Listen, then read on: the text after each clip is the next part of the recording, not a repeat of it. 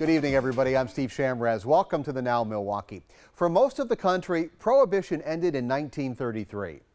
But there's one neighborhood in Racine where you had zero right to buy a drink until Saturday during West Racine's annual Fall Fest, when they will finally sell some beer. Brandon Rook found out those who live there are thrilled with this change that's been a long time coming. Yeah, Steve, everyone's thrilled. This comes after 82 years of not being able to sell alcohol. This has been a long time coming, and on Saturday, history will be made. To change and revitalize our district. That's the simple reason why West Racine is officially no longer dry.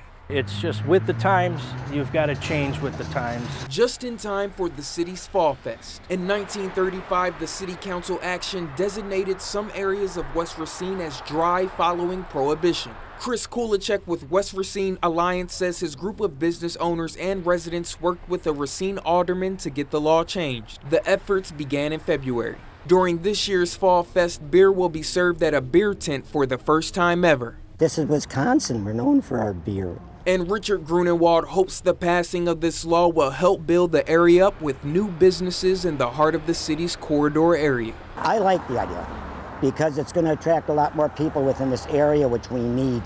I think it's about time they come into nowadays. The Fall Fest will also include lots of entertainment for all ages. The event will go from 3 to 8 p.m. Steve. And they will have beer. Yes. Brandon Rook, thanks so much. Former Green Bay Packer Santana Dotson